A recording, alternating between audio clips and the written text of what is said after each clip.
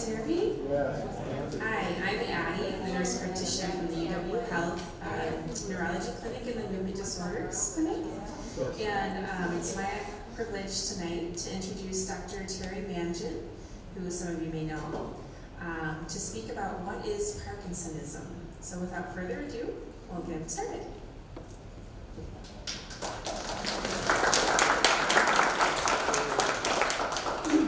Hi, thanks for making it over here tonight. It's a beautiful space, but it's lovely outside, so it's probably hard to tear yourself away from this nice weather. So my goal today, and please feel free to ask questions at any point, is just to give you a little bit of a peek behind the curtain of what we're looking at as the neurologist evaluating somebody coming in with complaints that sound like they could represent Parkinsonism. So what are we looking for? Why can't we do a blood test or a scan that will tell you for certain what your diagnosis is? So hopefully I'll shed a little bit of light on how that works. So we define Parkinsonism as really a cluster of physical signs and symptoms. It's not really just one thing. It's the combination of signs and symptoms that you come into the clinic with. And once we identify Parkinsonism, that doesn't tell us exactly what the cause is, because there are many potential causes for Parkinsonism, and Parkinson's disease is just one of them. It's probably the most common one, but it's not the only one. And so sometimes we're not able to tell the first time we're meeting somebody what the diagnosis is, and sometimes we have an idea and that might evolve over time based on how you do and how you respond to treatment and so on. So Parkinsonism is just describing the clinical syndrome, and Parkinson's disease is telling you a specific cause. So it's sort of like Parkinsonism is like coffee and Parkinson's disease is Starbucks or something like that. It's like a more specific example of Parkinsonism. So I love coffee, so I had to use that example, but you can think of others. So Parkinsonism refers to this cluster of physical signs. And the mnemonic I learned in medical school was this one, TRAP. So it refers to tremor, rigidity, akinesia, which is a fancy way of saying slowness, and postural instability. And when Parkinsonism goes on untreated for a long time, or if somebody's been living with Parkinsonism for many years, they might show some of the symptoms that are seen in this cartoon here. To make a diagnosis of Parkinsonism, you have to have the slowness, and that's the only one of these 4 features that you must have, but you have to have one of the others. So you can have slowness with tremor, or slowness with stiffness, or slowness with balance problems that show up to us as postural instability. And so you can see right from the bat that you have to have more than one sign on exam. Is that clear so far? Okay, so as you may know, many people with Parkinson's disease and other forms of Parkinsonism never develop tremor. And so I think sometimes the term Parkinsonism gets conflated with tremor, and it's really not equivalent. If anything, Parkinsonism is referring to the slowness and the specific type of slowness that we see. So when you come in to see one of us in the clinic, we're taking into account not only what we're seeing before us, but also what you're telling us in the history. So as neurologists, we take that history piece very seriously. We want to spend a lot of time understanding what you first noticed and when, what company the symptoms keep, and how things have evolved over time. And many times when people come in to see us, they've had symptoms for quite a while, but it might have taken some time to recognize that there was truly something wrong, and it wasn't, you know, quote unquote normal aging or side effects from a medication, or many times people, Parkinsonism can be unmasked in the setting of a stressor like a hospitalization or a surgery, and so people may think that their symptoms are due to that, when in fact it was just the stress or the lack of sleep, or you know, the trying to recover from something that brought out these symptoms that were latent all along. So we take into account how quickly symptoms developed, and for most people with Parkinsonism, symptoms develop gradually and slowly over time. And then we also consider, even though they're not part of our definition of Parkinsonism, we consider non-motor symptoms that you might have, such as sleep disturbance or fatigue or bowel and bladder changes or mood changes or cognitive changes. So we ask about those and try to identify them early on because they're going to influence the type of diagnosis that we come up with. We also want to consider exposures to toxins and medications, and I'll talk a little bit about that. And then family history, which most people with Parkinson's disease don't have a strong family history, but there might be 1 or 2 family members. And then many of the things that mimic Parkinson's disease tend not to have a family history of that condition at all. So that might weigh in a little bit to our thinking. We look at the specific pattern of exam findings and then most importantly how somebody does over time. And so that's why seeing somebody once in the office, it might not be possible for us to say for sure what your diagnosis is, and we really need to either take a watchful waiting approach or try some medication and see how you respond to that before we can be more certain.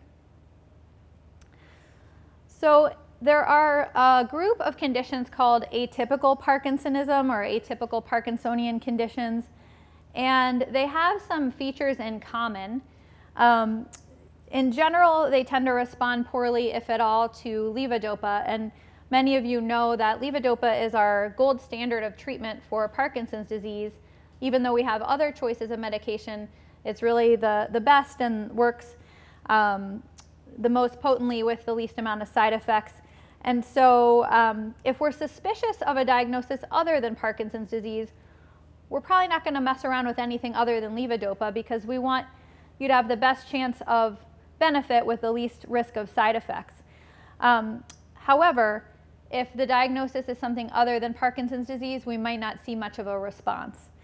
And then also, some atypical Parkinsonian conditions progress more rapidly than we expect to see in Parkinson's disease. So that is a clue that we need at least 2 points in time to identify.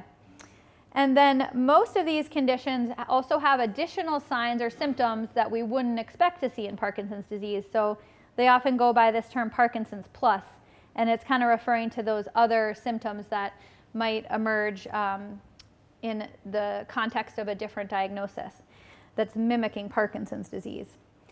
So what if somebody comes in to see us for a tremor?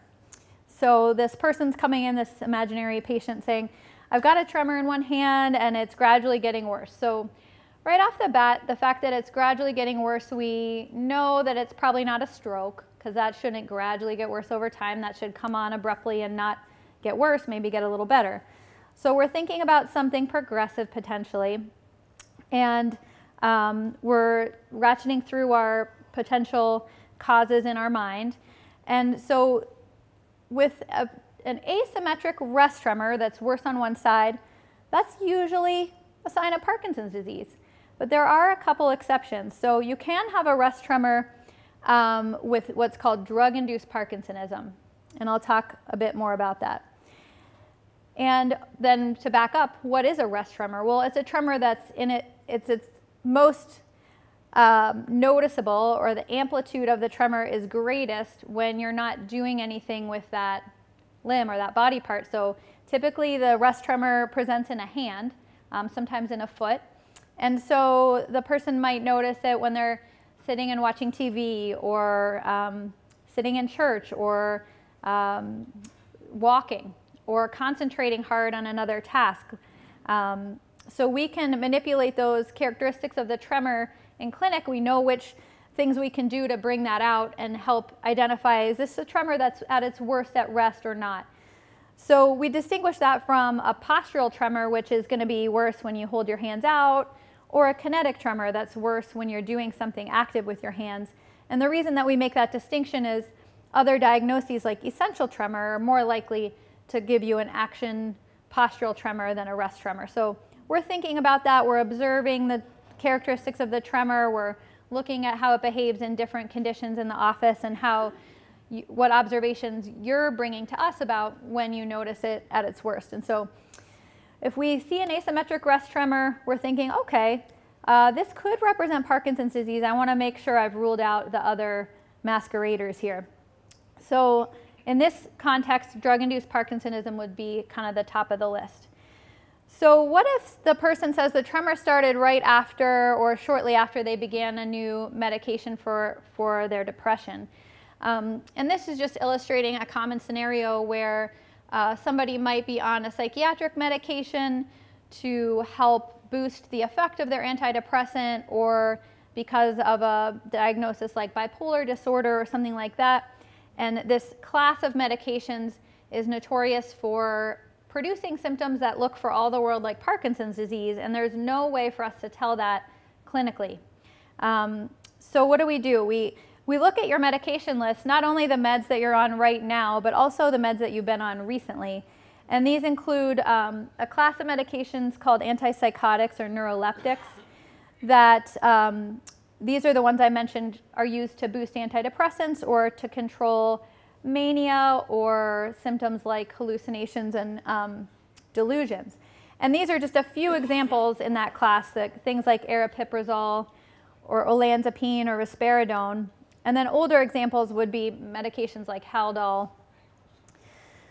And so if that's on your med list either now or in the recent past, we cannot make a diagnosis of Parkinson's disease because these medications can give you those exact same symptoms.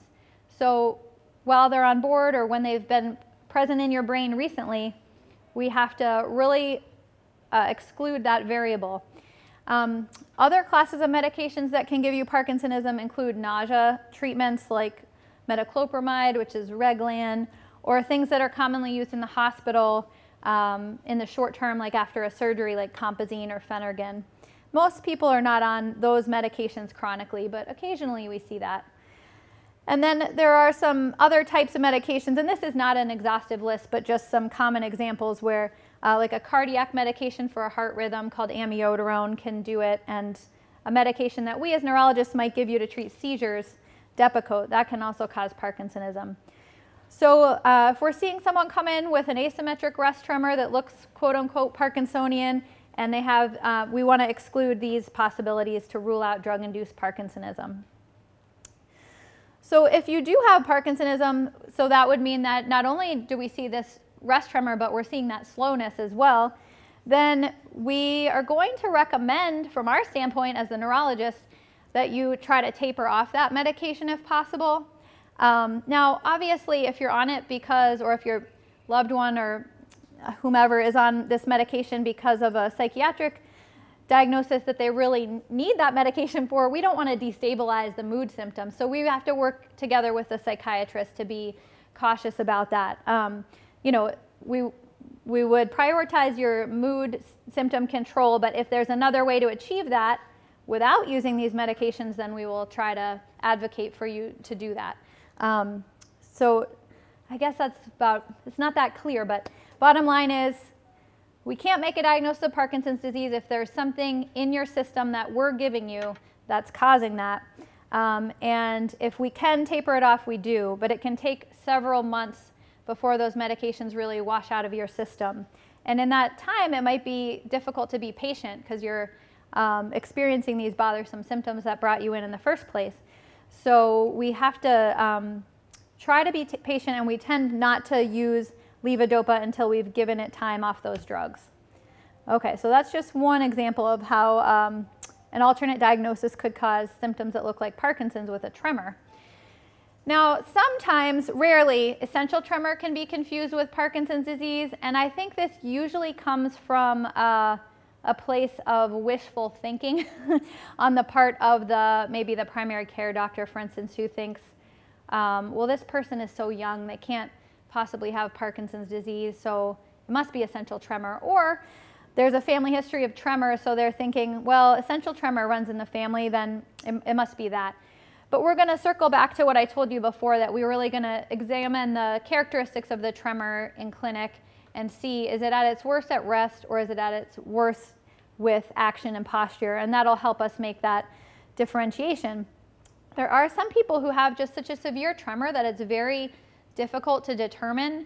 And so we're going to rely heavily on the presence of other signs like the slowness and the stiffness, which we'd expect to see in Parkinson's and not expect to see in essential tremor, to help make that distinction. So essential tremor really shouldn't cause quote-unquote Parkinsonism, but the tremor itself can be confusing. So this brings me to a time where we might employ additional testing. So when we talk about Parkinsonism being a clinical diagnosis, I'm trying to think how it feels to hear that from your standpoint, because it's so frustrating that you have to trust our judgment as neurologists or clinicians that we know what we're doing, right? We don't have a test that'll come back with a result saying 100% what you have. But there are times where we can't tell for sure whether someone has drug-induced symptoms because we can't safely get them off that antipsychotic medication, or their tremor is very confusing and it's present with rest, posture, and action, so we can't tell what's going on there. So then we might consider doing a test called a DAT scan. So this is what a DAT scan looks like. Basically, how it works is you would come into nuclear medicine and get a radioisotope. So it's a tagged tracer that's a cocaine analog, actually, but it doesn't give you any like euphoria. So no, you come in, you get this tracer. We give it time to work in your system and get to your brain, and that molecule binds to the places in your brain that make and store dopamine. Dopamine is a chemical that we all have in our brain that's at lower levels among people who have Parkinson's disease and other progressive neurologic conditions that mimic Parkinson's, which we'll talk about going forward. But we'd expect those dopamine levels to be normal if your symptoms are the side effect of a medication or if your symptoms are due to essential tremor. So occasionally we will use a scan like this, but it's really just a supplement to what we're able to see by examining you and following you over time. So it's by no means required. Some people ask about it because they've heard about it or read about it, and we try to explain the context in which it's helpful, which is not for everybody. Any questions about that? Or many of you maybe have heard of it, or even maybe some of you have had this scan done. Okay, so moving on. So what if the presenting symptom is not tremor, but rather stiffness and difficulty using one limb, for instance? What else would we as a neurologist be considering in that context? Sometimes asymmetric stiffness and slowness can be due to a rare condition called corticobasal syndrome. Has anybody ever heard of that? It's a kind of unique diagnosis because when we say corticobasal syndrome, we're again describing clinical signs that are not that predictive of what's going on pathologically in the brain. So it's a pretty rare condition. It can be caused by Alzheimer's disease. It can be caused by corticobasal degeneration, which is how it got its name. It can be caused by other pathologies in the brain that we can only tell when we're able to examine brain tissue under a microscope, which is usually going to be after someone's passed away. So this is a very difficult diagnosis to make during life, but we can make the diagnosis of the syndrome. And what does that syndrome show? Well, it shows rigidity, not so much tremor, so stiffness and difficulty using one limb. And the difficulty using the limb is not due to weakness, but it's due to trouble with the signals, the brain telling the hand what to do. So an example might be that the person has trouble like fully opening the hand, and it maintains kind of a fisted posture or a funny position of the fingers. And then when we're in the clinic asking you to do these maneuvers that you've all done a million times when you come to see us, it's very difficult to do those, and it's not just because it's slow, but it's like your hand just is not going to cooperate with what your brain's telling it to do. So we do some additional tests. We look for, okay, show me how you would use a pair of scissors or a hammer, or how you would use a tool. And then if you're not able to demonstrate that motion appropriately, that's called apraxia. And that tells us that something in the higher levels of the processing of the brain is not working correctly. So that's our cortical sign. Some people present with their cortical sign as a language problem, and that's called aphasia. So it might be that they have trouble fluently expressing themselves, like I'm going to probably have a few points tonight, or they have trouble coming up with a word, or maybe their speech has taken on a very monotone characteristic instead of having like normal lilts and expression. So a language problem can be the cortical sign that we see. We might also see some cortical sensory loss. What we mean by that is that you can feel that we're touching one side and then the other, but if we touch both sides at the same time and the person has their eyes closed, they're only going to feel it on the unaffected side. So that's called extinction. So we have these different tests we can do. We can have you close your eyes and put a coin in your hand and bring it to try to feel it and tell us what type of coin that is. And so those are ways we test for cortical sensory loss. And then some people with this diagnosis will have dementia, meaning that they've had a change from their baseline cognition that's making it difficult to function fully independently. And the dementia tends to be a frontal dementia, so it might manifest with some lack of impulse control or impulsivity or inappropriate social behavior, signs that we as neurologists interpret as signs of frontal lobe dysfunction. So in addition to the cortical signs in this diagnosis, the person would also have to have some motor signs, and that goes back to what we started with, which is the typically rigidity or dystonia of one limb. And sometimes you can have jerky tremor called myoclonus that can, oh yeah, we're near the airport, sorry. We're hearing a little bit of the flight path, I think. So, sorry, the myoclonus can sometimes mimic a tremor and confuse some of your providers, or might look a little bit like Parkinson's disease, but it really, to us as movement disorder specialists, myoclonus looks different than a rest tremor. We should be able to tell that on exam. And then sometimes we see some eye movement abnormalities. So this is a pretty rare condition that we don't see frequently, but occasionally we do. And it's the one thing on this list of diagnoses that I'll talk about tonight that's really asymmetric like Parkinson's disease is, whereas many of the other things that mimic Parkinson's have a little more symmetry to them. So this is from YouTube. This isn't any of you. This is an example of somebody with corticobasal syndrome, and what I'll just show you the first part of this video. And I would like you to pay attention to the person's right hand. So there's myoclonus here. It's a very, very fast, fine, jerky movement that's not so rhythmic like a tremor. But you can see that his right hand's kind of fidgeting with the gown in a purposeless kind of way. He's not able to control the movements very well with the right hand. And we're not able to hear it, but I mainly want you just to see what that would look like. So these are things that we look for in the clinic, and we would already maybe be suspicious that this person does not have Parkinson's, because by this point I'm sure that they would have been tried on some levodopa and maybe not had a great response. So that is one example there. So this person got worse, and I'm not going to show you that part because it's not so informative. It's not so, as that disease progresses, it becomes more obvious what it is. But early on, it might mimic Parkinson's. And then on the brain scan, you see some asymmetric atrophy. So I'll draw your attention here. This is actually the right side of the brain, even though it's our left. And what we're looking at here is that comparing the left side with the right, we see more spinal fluid filling in between the brain tissue folds there. And that just tells us that this part of the brain here has atrophied and it's asymmetric. So we'd expect a person who has right-sided atrophy to have left-sided symptoms. And that is one reason, if we're suspicious of this diagnosis, that we would maybe do an MRI scan, where that's not always a part of our normal diagnosis of Parkinson's disease.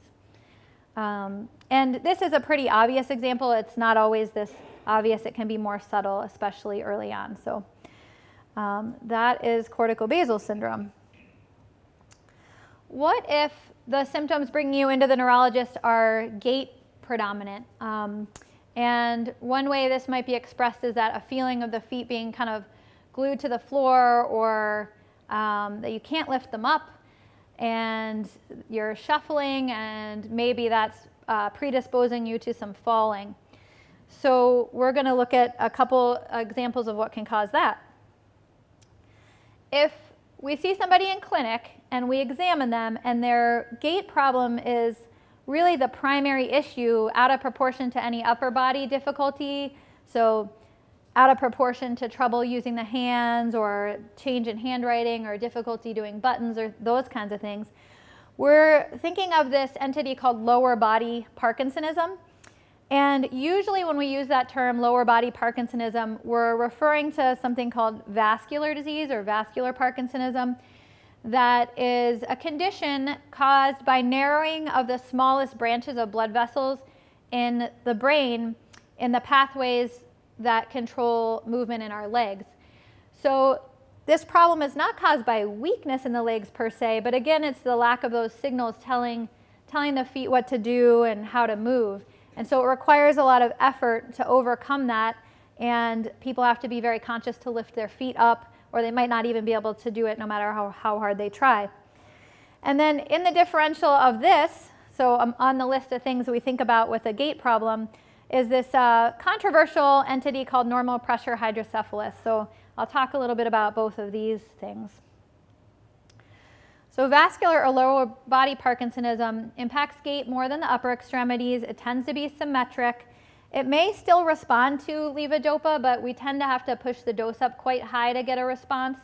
So we're always going to start gradually and make sure that you don't have side effects, but we're going to keep pushing it up, and we might get up to 10, 12 pills a day before we give up on it, as long as you're not having side effects. And what we're shooting for there is better ability for you to walk. We're trying to ease that sensation that the feet are glued to the floor or freezing or magnetic. And we really do need to get a brain image to make this diagnosis, because if we're suspicious of this, we need to demonstrate that there is some vascular change there. Otherwise, we got to, dig a little deeper and figure out what's going on. So if we do find vascular disease on the brain imaging and we make this diagnosis of vascular Parkinsonism, we want to use the levodopa to try to help your gait, but we also want to make sure we're addressing the vascular risk factors that caused this in the first place. So those are things like high blood pressure, high cholesterol, smoking, diabetes. We would want to make sure you're on an aspirin or an antiplatelet medication. And we do those things to try to prevent the blood vessels from getting further narrowed or any additional hardening of the arteries.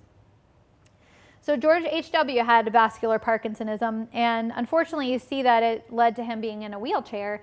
And again, just speaks to the idea that this is predominantly a gait disorder. And what we'd look for on the brain imaging, and this is a scan, an MRI scan. So we're looking at an axial view again, so right side of the brain, left side of the brain. This is deeper than the picture I showed you before, so it's kind of lower down in the brain from where we were before. The spinal fluid is made and contained in these structures called the ventricles.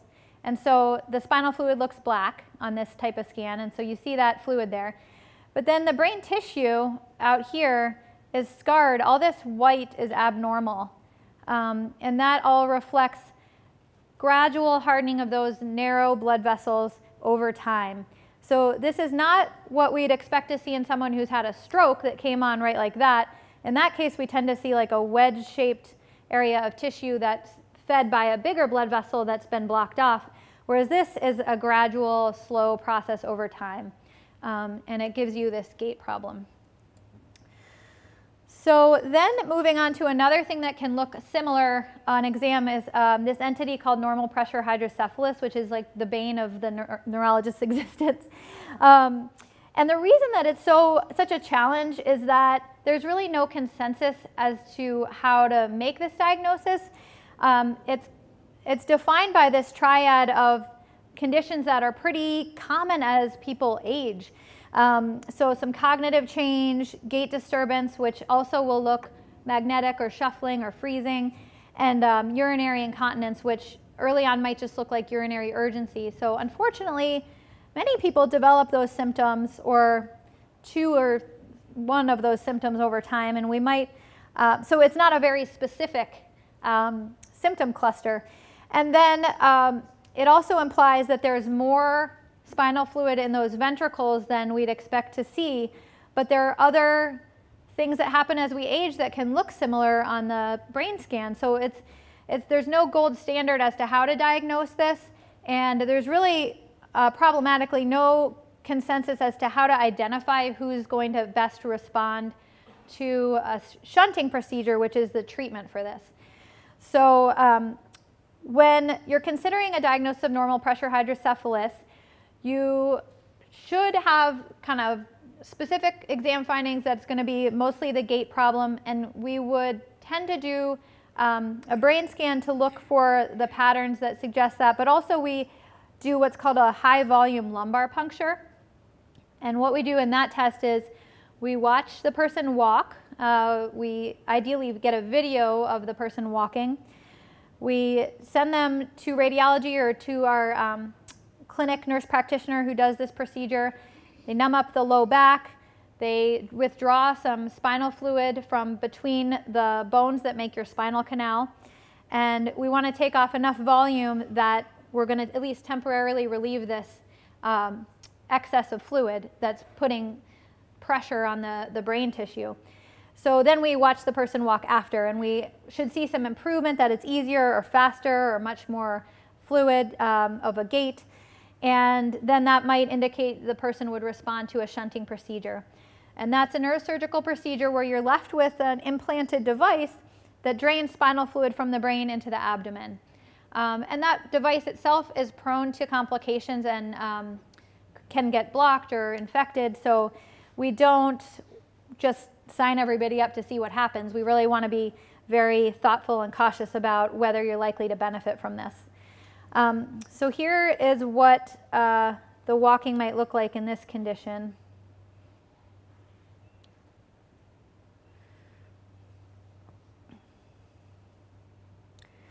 So you can see why that term magnetic is used, because it's as if the feet are magnetized to the floor and they're not able to lift up. So this is different than a typical Parkinsonian gait, which in Parkinson's disease, the gait tends to be narrow-based with the feet kind of close together. And it can be shuffling because the steps are small, but this is a bit wider-based, kind of a sliding along the floor. We tend not to see the lack of arm swing. Sometimes there's actually excessive arm swing because you're trying to, maintain that balance. So that is quote-unquote normal pressure hydrocephalus. So the other point about that is the normal pressure means that when the spinal tap is done and we measure the opening pressure, it has to be within a normal range. If it's elevated, then we consider that there's probably a problem causing that higher pressure that is causing blockage of spinal fluid reabsorption in the brain. So that is NPH, and this is what the CT scan might look like. So here again is a normal brain. This is a CT scan, so the skull, the bone looks bright white, and the brain tissue looks gray, and the spinal fluid looks dark. So this is normal. We see the ventricles here. They're visible, but they're not very large. Whereas here, you can see how expanded that is, and that the thinking is that this is causing problems because those same areas that we saw bright white on the vascular Parkinson scan are now being kind of stretched. So the reason that the gait looks kind of similar is that it's the same parts of the brain that aren't working right, but it's for a different reason. Everybody okay so far? Okay. All right. So we've considered tremor, we've considered rigidity, we've considered a gait problem. What if the person is coming in to see us because they're falling and their primary concern is that P in the trap, postural instability, or a balance problem? So sometimes that is the presenting sign, which would be really unusual for regular Parkinson's disease to have falls early on in the course, but it's not impossible, it's just less common.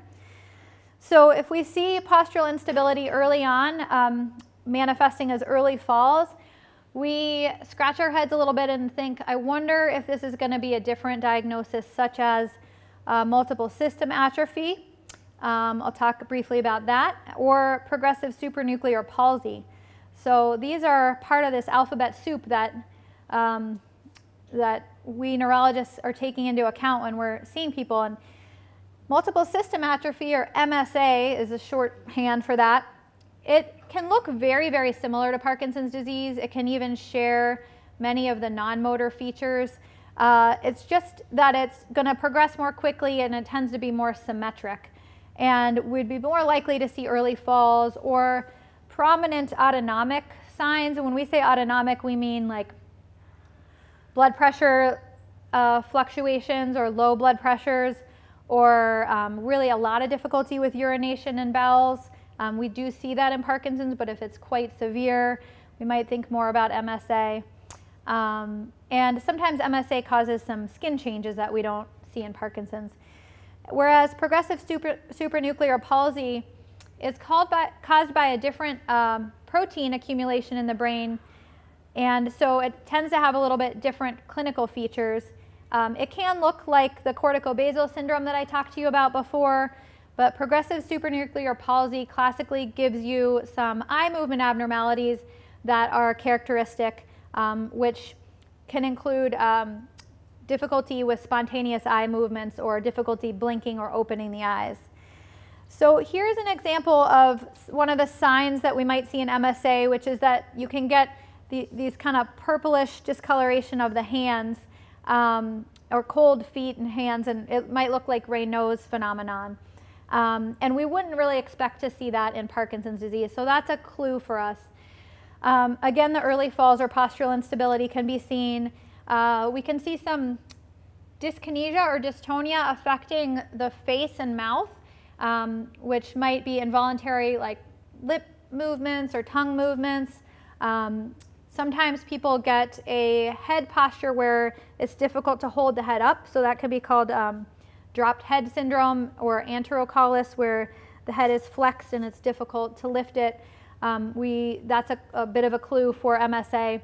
Or a leaning to one side, which, believe it or not, is actually called Pisa syndrome. You can see that in MSA or PSP.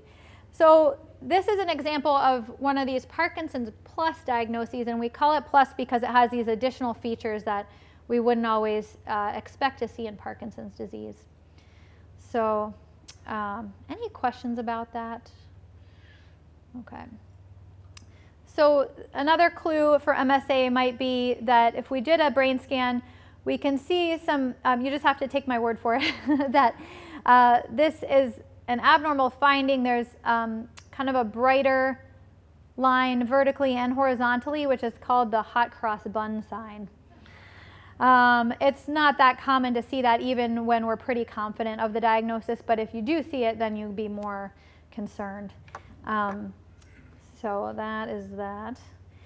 And then PSP is another example of a condition that can give you more early falls or balance problems and the eye movement abnormalities that I was mentioning.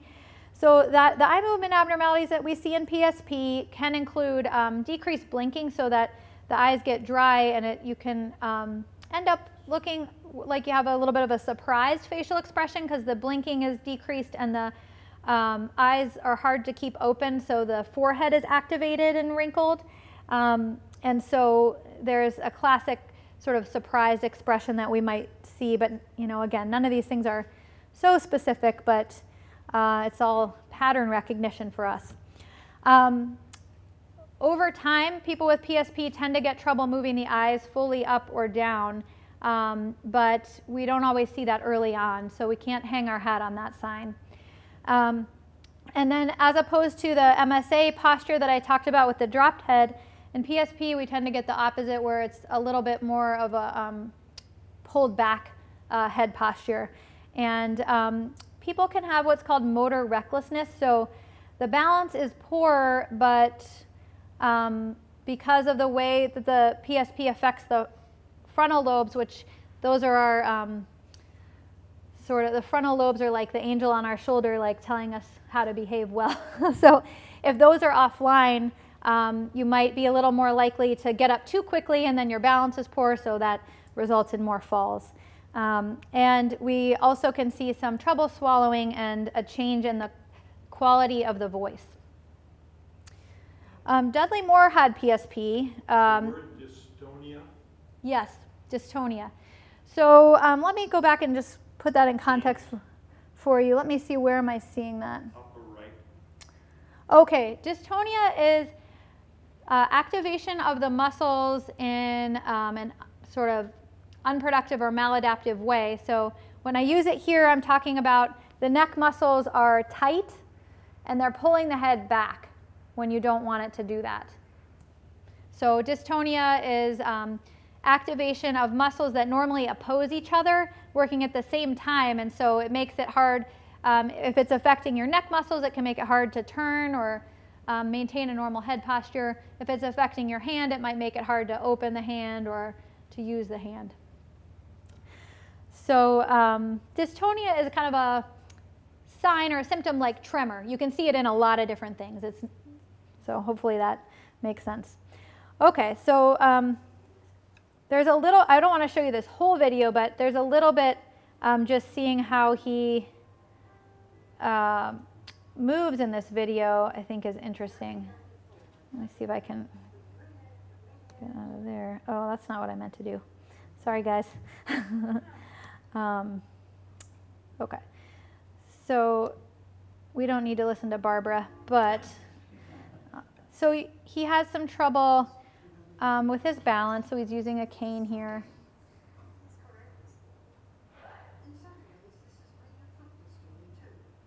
And I mean, it might be a little hard to appreciate here, but his facial expression is a little more stiff and fixed. And if you're interested in looking at this whole thing, it's just about 9 or 10 minutes long, and it is on YouTube as well. But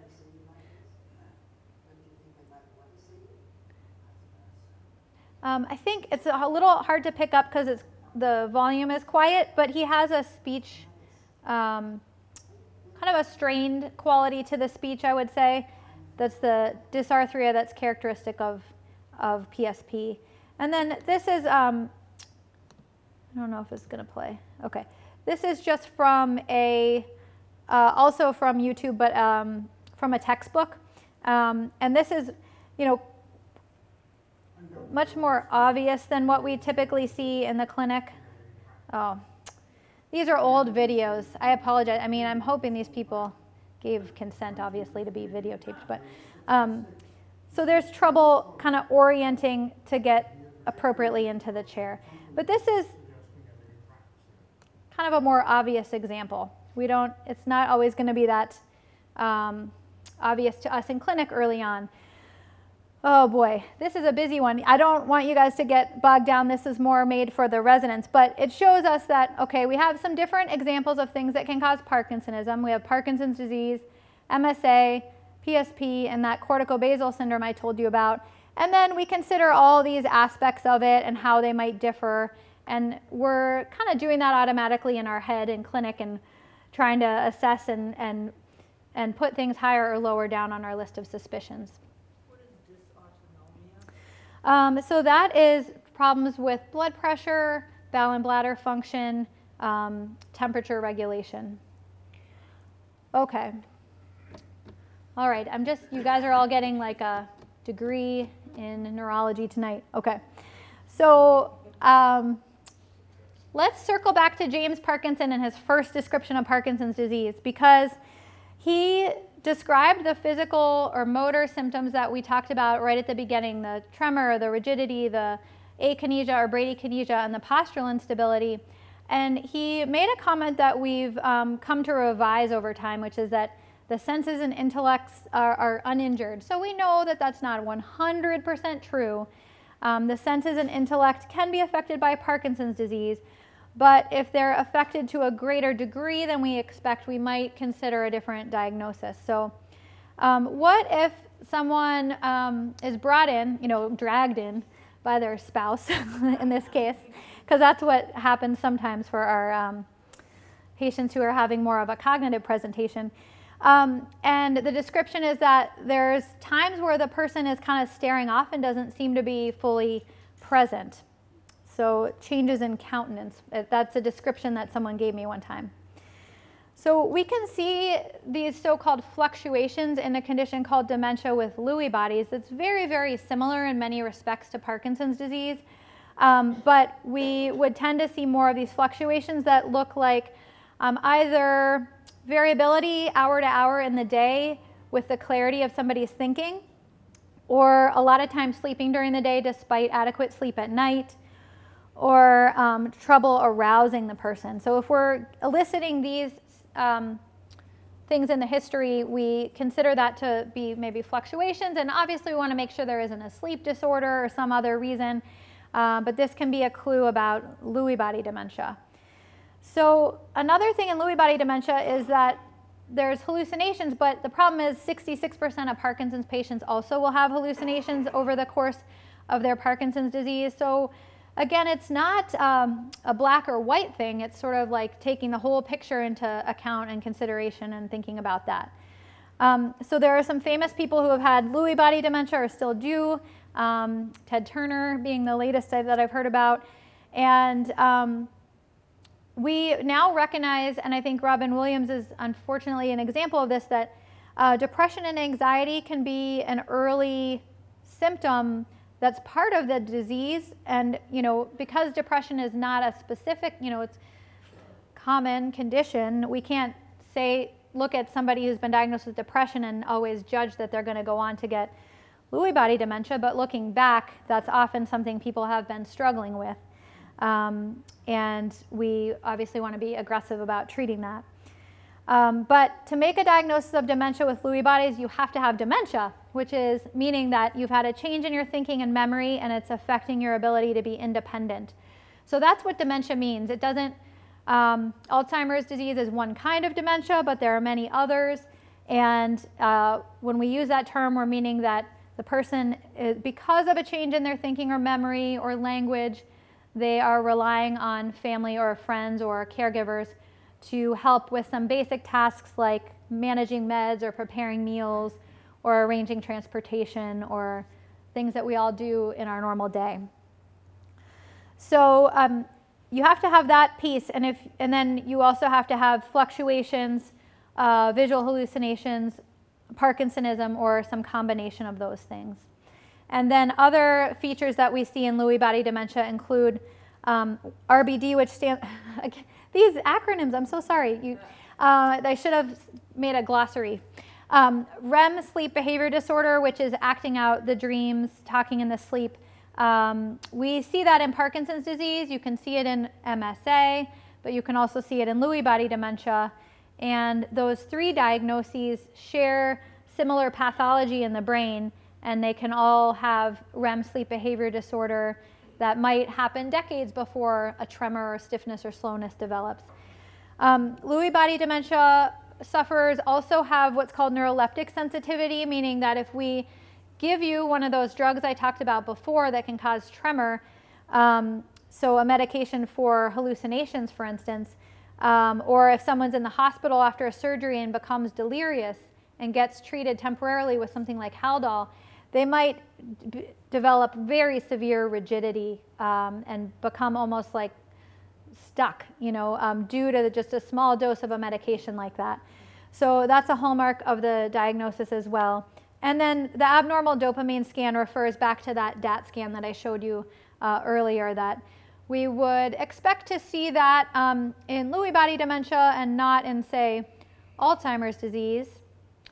But we'd expect that DAT scan to be abnormal if you have Parkinson's disease or Lewy body dementia, so it doesn't help us distinguish between those two.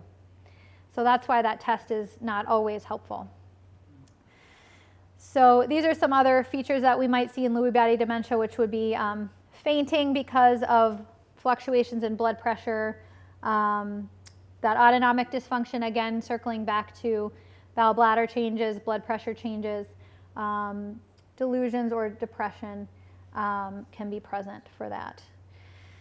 So when we're thinking about how to tell whether someone's more likely to have Parkinson's disease that's affecting their cognition versus Lewy body dementia, well, to be honest, it's kind of a spectrum or a continuum, and we treat the symptoms the same. We call it Lewy body dementia if there's dementia within the first year of the motor symptoms. I know that this is kind of, it's just all these diagnostic criteria are sort of facile, to be honest. So we can't tell looking at someone what's going on in the brain, but if you have cognition affected early on, we're going to call it Lewy body dementia, and if it's affected more than a year after you develop some physical symptoms, we're going to call it Parkinson's disease. So it's a bit arbitrary, but so we've talked about our 4 cardinal signs of Parkinsonism, the slowness being the thing you have to have, and then some mimickers of Parkinson's disease that can present with each of these, so things that can present with tremor or rigidity or the gait changes or the falls. And so it just gives you a sense of how complicated this can be and why you have to make sure that you are feeling heard and listened to, because we're relying so much on the history and how things have gone over time to make an assessment of what's going on. And of course, we get this question a lot, like, why can't you just tell me? And somebody said something really astute last week. We were in a session for people more recently diagnosed. And someone made what floored me as a comment that I never would have guessed, but it made so much sense, that having lived through a diagnosis of cancer, and getting that diagnosis was easier than getting a diagnosis of Parkinsonism, because it's so nebulous. There's so much uncertainty, and it's hard for us to tell you exactly what to expect. And that's got to be incredibly frustrating. I can sympathize with that. But when we say that Parkinson's is a clinical diagnosis, it means that we're taking all of this into account. We're looking at you. We're looking at how you do with meds, how you do over time, and we're making our best assessment that way. And we have to be humble enough to revise the diagnosis over time when we need to do that, and say, what I thought before might not apply now. And then as specialists, sometimes we're seeing people who have had another diagnosis, and we have the benefit of seeing you later. So we might look like a little smarter or something, but it's just because more time has passed, basically, or we know how you did with the meds that the first doctor tried you on, or what have you. So that is a big part of it. So we don't have one test, one scan that will tell us, but we take all of these things into consideration. And this comes down to how we make a clinical diagnosis of Parkinson's. These are the criteria that are used in clinical trials. They're called the UK Parkinson's Disease Society Brain Bank criteria. And it's really a stepwise algorithm, kind of walking through everything that I've just taught you in the last hour. So first, you have to establish that there's Parkinsonism, and so you have to have that bradykinesia, which is the slowness. And then you have to have one other additional thing, which is rigidity, tremor, or postural instability. So once we've established that somebody has Parkinsonism, then we're going to move on, and we're going to think about things that rule it out.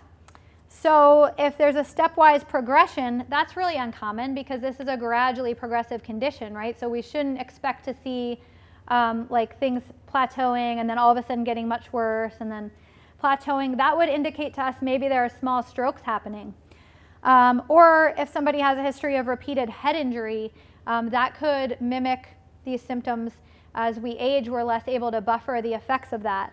If you've had a brain infection, or you've been treated with those psychiatric medications I talked about, or cerebellar signs, which means that you have trouble with coordination, and you have trouble with balance as well.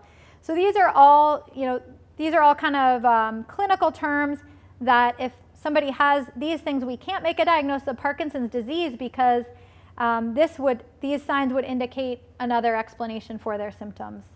And then we move on, after we've gone through the exclusion criteria, to things that might support our diagnosis of Parkinson's disease. Most people with what we call idiopathic, meaning we don't know what caused it, Parkinson's disease, have some asymmetry. It's going to start on one side of the body, and that side of the body tends to always be the more affected side. If things are very, very symmetric, we're thinking more about these other diagnoses.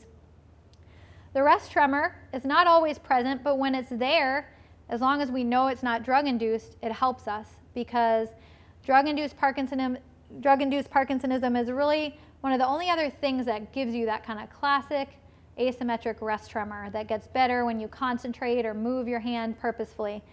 And then if there's gradual progression over time, that would fit with Parkinson's, and if that asymmetry remains persistent. And then we hope, and what we want to guide you towards is excellent treatment response. So if we get a good result when we use levodopa, even if it does cause some side effects, but if it ameliorates your symptoms, then that would be consistent with Parkinson's disease. And then sometimes people who've been treated with medications for several years do develop some wiggly movement or dyskinesia, and I feel like that's a dreaded symptom, but when we see it, we don't want to create it, but we know that that means you're on the right treatment and the meds are in your system and working. So that's a clue to us as well. And then that levodopa response should remain present for many years. And the progression is slow. So this is a slowly progressive diagnosis when we're talking about Parkinson's disease. And even as far as we've come in medicine and technology, it's still a clinical diagnosis. So, you know, the uncertainty is so hard to live with, but just understand that seeing you at multiple points in time every 4 to 6 to 12 months is important for us to be accurate and make sure you're on the right treatment. And, again, just make sure that the person you're seeing is somebody that has time to hear what you're experiencing and that you trust them because of how complicated this is. And be prepared that your diagnosis and treatment plan can change over time, and that's kind of part of a moving target for us. So I think that kind of covers all the things I wanted to share with you, but I'm sure there might be questions, and I'm happy to address those. So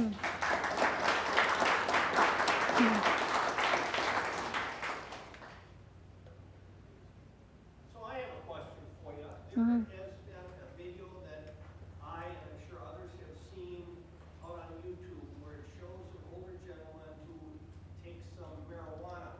He's got tremendous tremors, takes the marijuana, and they all disappear. We've heard a lot lately about the CBD oil, marijuana derivative, whatever the story. Can you address the fact whether that's legit or is that a scam? Oh, okay. Medical testimony say? All right, so I think everybody probably heard, but the question is, there's a video about CBD or medical marijuana for tremor being very, very effective, and is that legit, and what do we think about that? Well, this is a tough question, because the bottom line is the jury is still out. We don't have the data to look towards to say, okay, they took a nice big group of folks and put them on the CBD, and a nice group, and made those folks get a placebo, and we've compared and we've really assessed whether there's any significant risk of side effects or toxicity. Those studies are being done currently, but they aren't published yet.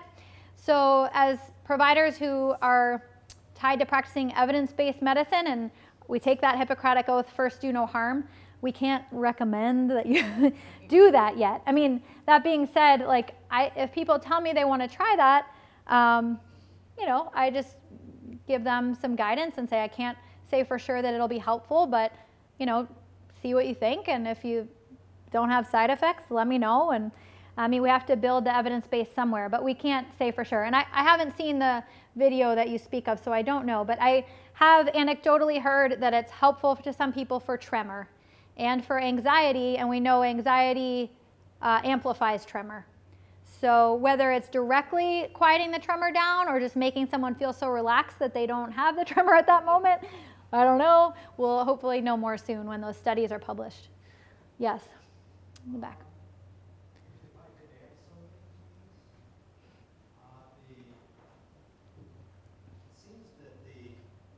it seems that the medical marijuana helps get a good night's sleep, which helps coping with Mm. I haven't found that CBD oil by itself does me a lot of good. But take my chocolate and get a good night's sleep, and I do a lot better, and my use of meds has decreased dramatically. I didn't hear that.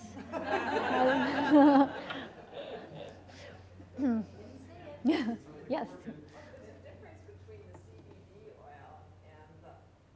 Medical marijuana, yes. You're right. The CBD oil has the cannabidiol, but it does not have the THC. So we don't know necessarily what ingredient is the necessary piece of that puzzle.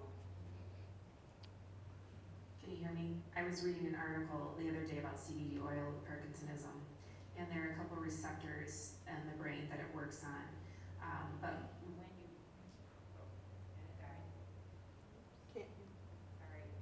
Come, do you want to come up here? not working. Oh wait, there it goes. So it was saying that basically with CBD oil, we don't know exactly what you're getting. We have, like the FDA is not approved and said this is in this pill. This is exactly what you're getting. It varies from One manufacturer. Potion that you might buy over the other.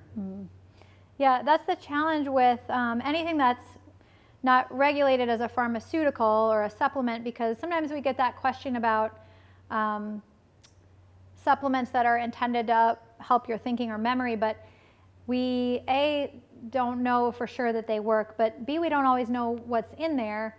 Or some people prefer to try taking mucuna, which is a naturopathic treatment that has levodopa in it. But we're again faced with the fact that from one supplier to the next, we don't know how much is in there or if you're getting the same amount from one dose to another. Yes? I heard there's a new one that I think it's passed. It's called, I don't know how to pronounce it, so I'm just going to spell it for you. It's Xadago, and I think it's like another name, Safranin, S-A-F-I-N-A-M-I-D-E. Just kind of curious. When I looked it up on the drug thing, it said it was talking about extending the dopamine. Yeah, so that you're talking about, she was asking about a relatively newly approved medication called Xadago, I think is how you pronounce it. It's a medication that's in a class of medications that we've had for a while, but it's a new example in that class. And these are medications that allow the dopamine that your brain is making or that we're giving you in the form of levodopa to work in the brain a little longer. So it can be helpful for symptoms for that reason. But again, if we are a little more likely to give you kind of a combination of treatments if we are pretty confident we're dealing with Parkinson's disease as the cause of the Parkinsonism.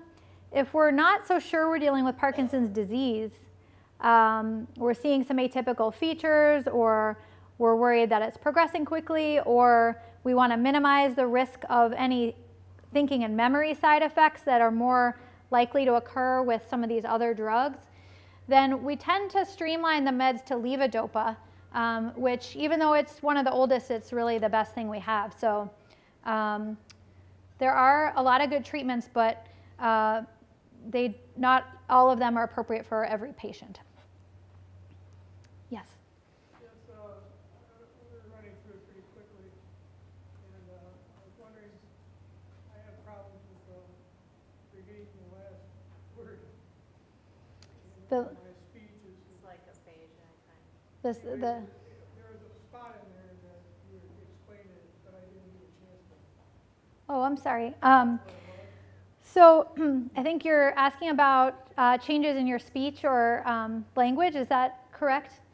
So there are,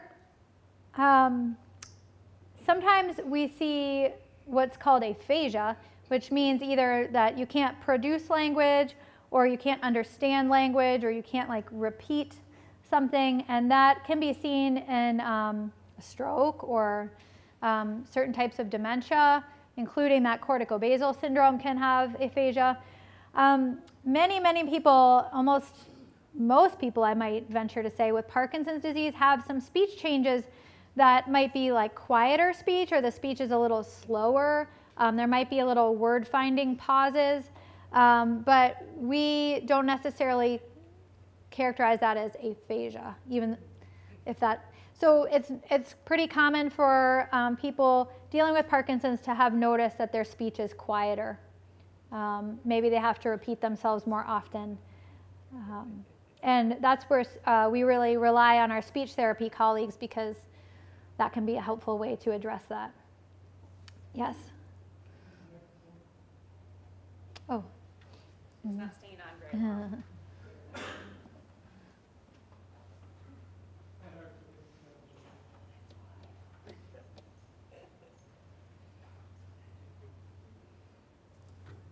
Just need a clarification of one thing you said, and then maybe an add-on. Okay, asymmetry, you said was a major sign. That's one side has the symptoms more than the other. Is that a big pointer to Parkinson's? Correct. So the question was asymmetry being a sign that we look for. And by asymmetry, I do mean exactly what you said, that the symptoms are worse on one side of the body. Even if they're present on both sides, there tends to be one side that's more affected. And that is a feature that we expect to see in Parkinson's disease. But some of these other diagnoses that we highlighted tonight don't have that asymmetry as much, with corticobasal syndrome being an exception. Okay, thank you. Are there other symptoms in Parkinson's that point clearly to Parkinson's? We were just talking about voice. There's the handwriting reduces. There's the walking, not moving the arms. Are any of those, or are there some that are directly attributable to Parkinson's more than any other disorder? So these are the things that I guess are most suggestive of the fact that we'd be dealing with, bread and butter, idiopathic Parkinson's disease, which is going to make up the vast majority of the Parkinsonism that we see, is that it would start on one side. If you have a rest tremor, that's helpful to us because we think that's pretty specific for Parkinson's disease. If it's gradually getting worse, but it always remains worse on one side of the body, we do expect eventually that symptoms will emerge on the other side of the body as well, and if they never do, that's actually one of the exclusion criteria. So strictly unilateral features for more than 3 years is pretty unusual. And then a long clinical course for 10, 20 years is what we would expect with a retained response to levodopa.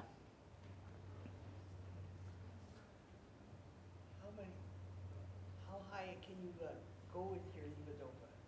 How high can you go with your levodopa? That's a great question. There's not like a really max dose. It's dictated by how much you need to control your symptoms adequately without causing side effects. So sometimes we're not able to adequately control the symptoms because we're bumping up against side effects.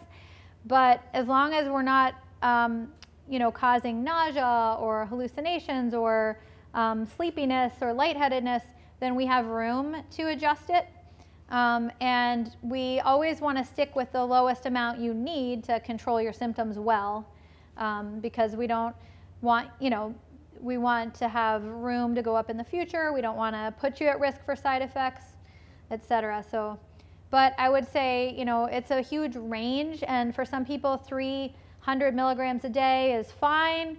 For other people, right at the beginning, we might get up to 900 because maybe your tremor is more stubborn and we need that much to control the tremor, and that's okay. It doesn't mean your prognosis is worse or anything like that.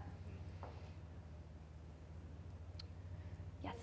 Does it not matter so much what actually causes the disease, whether it's toxins or hereditary or whatever? Is that once you have it, it doesn't really matter much?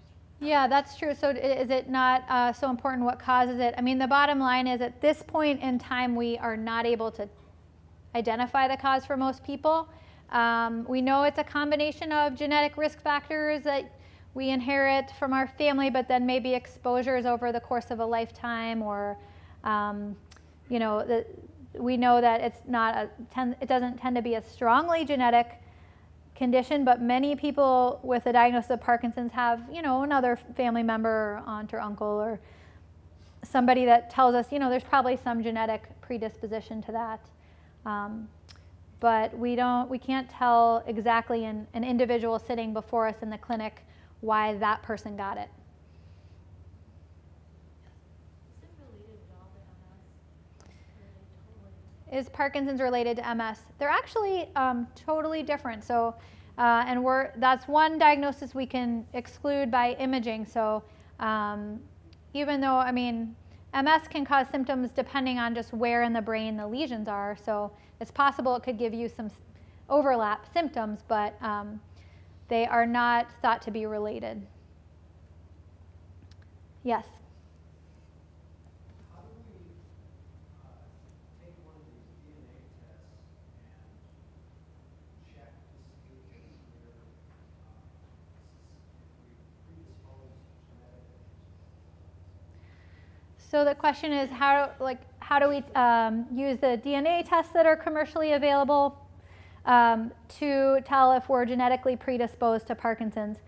I haven't looked at it. Okay, so my disclaimer would be I really wouldn't recommend doing that for that particular purpose, because the DNA test, if you want to know your ethnic background or something, you know, by all means, like, but if they're only going to test for some of the genetic risk factors of Parkinson's, so it's quite possible that your test would come back saying, good news, you don't carry any of these genetic risk factors, but they haven't tested for everything that is a genetic risk factor for Parkinson's. So unless in your family you know what gene is responsible because somebody else has been tested, or you carry one of the very, very rare genes that cause dominantly inherited Parkinson's, which a very rare account for a small percentage of patients, then the genetic tests that are commercially available are going to be pretty hard to interpret. So they won't really shed much light. I mean, they might get better as we go forward in time. Yes? I'm having trouble determining what these symptoms are, how you determine what the symptoms are, what's an improvement in the symptom. It seems like when I'm on my medication, I don't feel as though I'm getting much benefit from it, and I get off of it, and then go for a while without anything, and I feel like things are getting worse because of the absence of it. So during the last couple of years, I've tried carbidopa, levodopa, pramipexole, dihexapenadil, and manadine. In all cases, I didn't feel like as though I was improving, but it's so subjective. You know, how do you determine something so subjective that it's having beneficial effect or not? Yeah. So I think I'm going to, is it okay if I restate your question? So I think the question is, how are we assessing a response to treatment if the response is subjective? So part of it is that it is subjective, and these are treatments that are intended to help your symptoms. So if you're coming back to us in clinic and saying, I don't feel any better, then that's a treatment failure as far as I'm concerned. But we want to know why. Like, is it that we haven't gotten the dose high enough yet? Or are you actually responding in some ways that you don't identify? So for instance, it's a really common thing for somebody who has a severe tremor, but also has stiffness and slowness, where we might start the medication and the stiffness and slowness improves before the tremor, we make any dent in the tremor. So when we're examining somebody in the office, we're checking the muscle tone and the speed of these movements, and it might seem silly, but we're actually rating the severity of all those things. And so we can generate a score based on how severe those signs are to us, and it's still somewhat subjective, but it's got a little more objectivity to it. So we might say, oh, well, actually your stiffness and slowness are better, even though you still have the tremor, and that tremor is stubborn, and we need to think about other ways to quiet that down. So some of it is subjective, and we can't get away from that when we're using symptomatic treatments, because the whole point of being on treatment is so that we can keep you functioning and active and doing the things you enjoy doing. If we're not achieving that, then we've got to look, try a little bit harder with our treatment goals. But underneath that, there is some objectivity that we look for that might not be as obvious. Does that answer your question? Yeah, I mean, I don't want to get into specifics of anyone's treatment, because you got to talk, in your appointments about that. But in general, when we're looking for treatment response, we're looking at these signs on exam and how you do over time. And then we're, in our mind, troubleshooting why you might not have a good treatment response and trying to address those reasons. Is levodopa expected to be beneficial for balance? Not necessarily. There's not really a medication that helps balance. We can indirectly help balance by making sure that you're not too stiff, that your reaction time is as quick as possible so that the movements aren't too slow when you're trying to catch yourself. And we rely really heavily on physical therapy to address balance. And with balance problems, we can't really fix the balance problem, but we can make sure your muscles are strong and that you're flexible, and that we're basically trying to minimize the risk to you of that balance problem by addressing everything that's within our control, even though we can't directly fix the balance itself. So the weakening muscle symptom of Parkinson's, or is it more of a result of the inactivity? The question was, are weakening muscles a symptom of Parkinson's? Not directly, and that's what we as your neurologists and providers are trying to prevent. So Parkinson's doesn't cause weakness per se, but it does cause the stiffness and the slowness. And so because you're having that, you're not exercising, you're not active, you're walking less, then that causes deconditioning. So we want to use a medication dose and regimen that is going to allow you to move well so that you can stay active, so that you can maintain your strength and flexibility, and that you don't lose that unnecessarily. And that's one rationale for starting treatment earlier in the course of a diagnosis, as opposed to like waiting until you can't stand it anymore. Because we don't want you to lose ground and develop deconditioning or joint problems because you're stiff, or so we're trying to prevent those unnecessary complications if we can. Yes? What do you think about the use of boxing for Parkinson's? I've seen several articles on that. So the question is about boxing. I would say that some people find it really, really helpful, and it addresses something that can be hard for us to address with other forms of exercise, which is the agility. So the fact that you're having to move your feet and react quickly to whatever is coming at you. So people enjoy the social aspect of those boxing classes, but I would say it's not for everybody. And if that's not your thing, or it's not safe for you to do that, every single kind of exercise that's been studied in Parkinson's has been helpful. So you just have to find something you enjoy doing, basically. So whether it's tango or yoga or strengthening, stretching, I mean, ideally we like your exercise regimen to address, multiple things, but you don't have to do one type of exercise, even if that's like the more popular thing now. And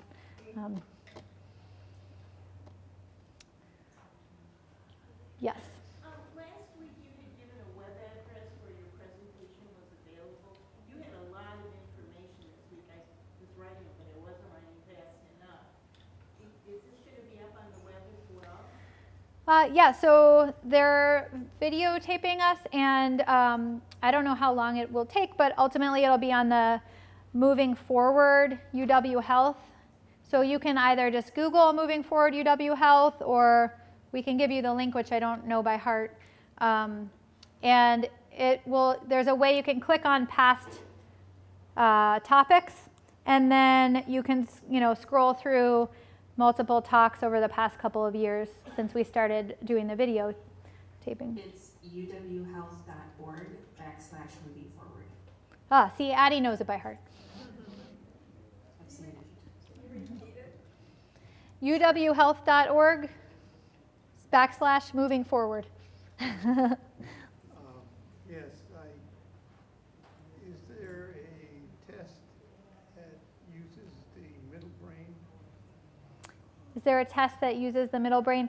We look at different structures within the brain on the MRI, and there are ways to actually measure the dimensions of different brain structures, which I would say is not done as part of a routine radiology reading of a scan, but can be done if we're, we usually work closely with the radiologist, and we're going to get a better read from them if we tell them what we're worried about, so they can look for certain signs on the imaging that way.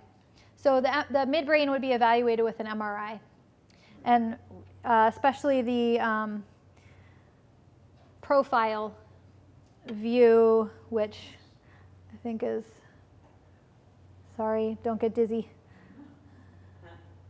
So like when we're looking at, this is called a sagittal view. So, this is the back of somebody's head and the nose here. And so this is the midbrain.